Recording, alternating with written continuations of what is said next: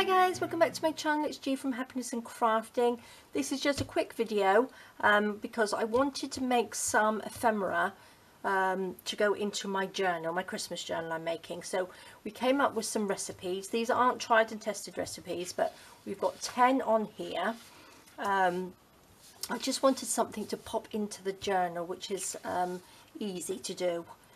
So these are lovely little recipes. So this is gingerbread men, Nana's eggnog, traditional bread sauce, grandma's gravy, and on this one we have mum's mince pies, grandpa George's mulled wine, sage and onion stuffing, Christmas pudding, and I got two big ones here, which is the Christmas cake and the Christmas Yule log.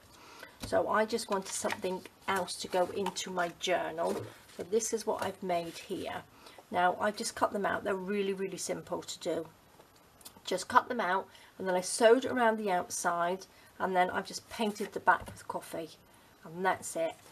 You can, if you want to, print onto some tea stain or coffee stain paper, but I'd already printed these out on 160 gram paper, so I thought I'd just paint the back with coffee. Now be careful not to get them too wet if you're going to do that, if you're using an inkjet printer, because it can smudge the writing on the front. But I thought they came out lovely, and what I did, I just dried them with my heat gun. So I think they look really good.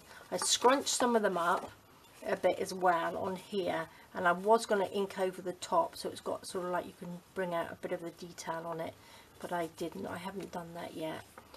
But I think they look really good. I did splodge a little bit of coffee on the front accidentally, but it didn't smudge it on there. But I think they look really good, and they're a great addition into your, if you're making Christmas journals.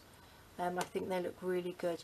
Even to make a Christmas card, you could put a lovely little one of these on the front with a bit of an embellishment on there as well. Something a little bit different, but I think they look really good. And the bigger ones I've just folded in half like that.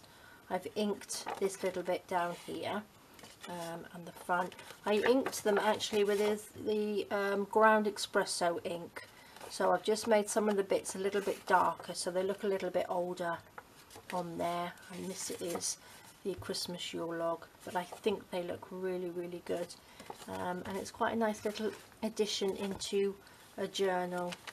So you can just pop one in there, pop it into a little pocket like that, and I think they look really good. You can pop a little bit of holly or something on them as well, but I think they look really nice, just popped into a journal.